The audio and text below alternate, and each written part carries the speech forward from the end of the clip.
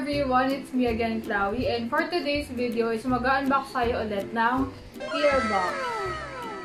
Before I begin with the unboxing, I would like to thank Miss Lay and Dalit of Vheauty Skincare Solutions for sending this box.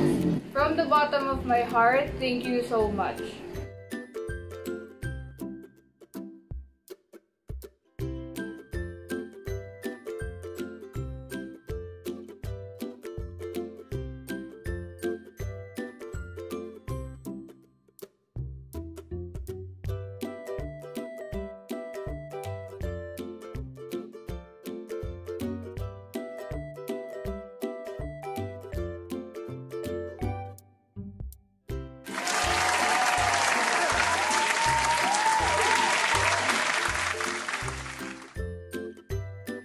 So, kung nakita niyo yung box kanina, meron siyang mga pouch from a courier.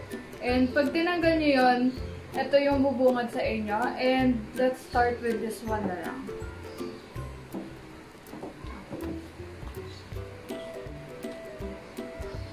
Ay, parang alam ko to. So, ito yung Hazel Set nila. And I'm guessing kaya ako pinadalhan ulit kasi gusto ko yung effect ng set na to. I have a review of this one and ilalagay ko na lang yung link sa description box down below. So, meron din siyang kasamang Witch Hazel Pore Detox soap. Yung Witch Hazel Pore Detox soap, kapag bumili kayo ng bundle nila, libre na yung ganitong soap. And nagpasobra si Miss Lay ng dalawa, so I got 3. Sobrang nagustuhan ko din kasi yung soap na to kasi nakaka-dry siya ng pimples. Tapos, mabango din siya pero hindi overpowering yung scent. Napansin ko din na hindi nag-peel yung skin ko sa soap na to. Tsaka hindi siya mahapde. So, before I continue, gusto ko na ipakita sa inyo na yung mga products nila is naka-vacuum seal. So, makakasigurado talaga kayo na very secured yung mga orders nyo. Yung next na ipapakita ko sa inyo is one of their newest products. And this is their Whipp soap. Ito yung itsura niya. So, meron siyang snail extract. And for those who are not familiar sa ingredient na yon, yung snail mucin or snail secretion filtrate is very beneficial sa skin natin kasi nakakapag-moisturize siya ng skin. It can also increase yung elasticity ng skin natin. So, bubuksan ko lang para maipakita ko sa inyo kung ano yung itsura niya. Nung nakita ko kasi yung teaser ng brand about the soap na to, it reminded me of the Snail White na soap. I think wala namang mali kapag may local brand na nag-formulate ng ganitong product kasi usually, yung mga products na from local brands is they are cheaper. At saka, syempre, mas madali siyang magbili. Mas accessible siya. Kasi si Miss Lay, meron siyang Shopee and ilalagay ko yung link sa description box down below. So, ganito yung itsura ng soap nila. Ayan.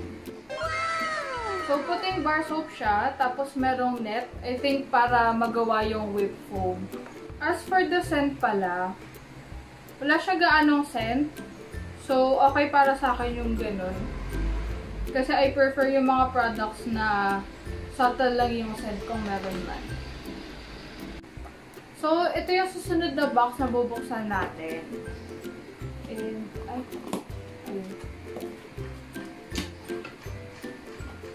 oh, okay. Oh my God. Meron silang pa-merch. Okay, so naka-receive din ako ng t-shirt from them. Thank you so much, Miss Lay. And papakita ko sa inyo yung pinaka-design ng shirt. So, ganito yung itsura ng design. Glow like never before. Parang ito kasi yung tagline nila. Tapos dito sa likod, makikita nyo yung Vheauty Skincare Solutions. Thank you so much, Miss Lay, sa merch ninyo. Hindi ko in-expect. Tsaka ang cute to. Kasi pink yung color niya. Tapos merong print dito ng girl. Really cute. And last item sa ating PR package is this Snail whipped cream. So, ganito yung itsura niya. This one contains 300 ml and sobrang dami na nun. Feeling ko mga 3 to 6 months ko ito magagamit kasi sobrang dami niya talaga. So this product reminds me of the Snail White na moisturizer. Pero I think this one is very much cheaper than the one na Snail White yung brand. So let me just open this one. Kasi tinitingnan ko yung ingredients na and may nabasa ako na meron siyang fragrance. Oh, shucks. So, binabasa ko kasi yung ingredients niya and nalaman ko na meron siyang fragrance sa ingredients. So, tingnan ko lang kung kamusta naman yung scent niya. Okay. So, tulad ng ibang products, naka-vacuum seal din to. So, guaranteed na secured yung mga products from them. Ay, hindi ko pala natanggal lahat. Wait lang.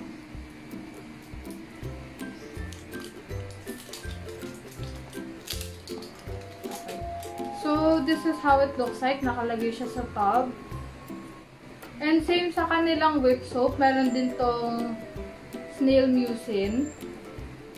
So, maganda talaga siya sa skin kasi madaming benefits yung Snail mucin. So, ganito yung itsura niya. So, tinitignan ko siya and I think same sila ng consistency ng Miracle Cream nila. For the scent, mabango siya. Hindi rin naman matapang yung scent. So, okay para sa akin yun. So, before I end this video, share ko lang na gagawan ko sila ng review. So, please stay tuned for that one. I would also like to thank again Miss Lea Andalit and Vheauty Skincare Solutions for sending me all of those products, even yung mga bago nilang ni-release. Thank you so much. For those of you who are wondering, yung mga products na pinakita ko and yung mga na-review ko from Vheauty Skincare Solutions, you can buy it from Miss Lea's Shopee, which is Pretty Lei. Isi-search nyo lang yun doon. And makikita nyo na yung shop ni Miss Lei. So these are all of the products that Miss Lei sent me. Thank you so much, especially for the merch. Thank you din sa restock ko ng Pore Detox soap.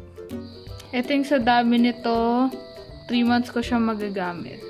So, after ko gawa ng review yung Vitamin C and E Booster Set, ito naman yung gagamitin ko ulit. So, thank you so much! And that is it for my latest PR unboxing. Thank you so much for watching and I will see you on my next video. Bye guys!